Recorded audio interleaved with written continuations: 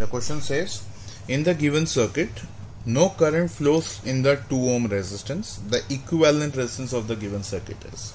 If there is no current flowing through this, I repeat, if there is no current flowing through this, then this circuit is redundant. We can just remove it.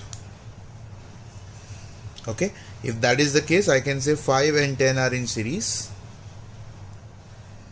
So 5 plus 10, and 10 and 20 are in series. So 10 plus 20, and they together are in parallel with each other.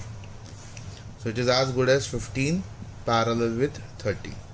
That is like 15 into 30 upon 15 plus 30. That's like 15 into 30 upon 45. So 15 ones are 15 threes are 3 ones are 3 tens are. That means R equivalent होगा 10 ohm, and ये होगा हमारा final answer.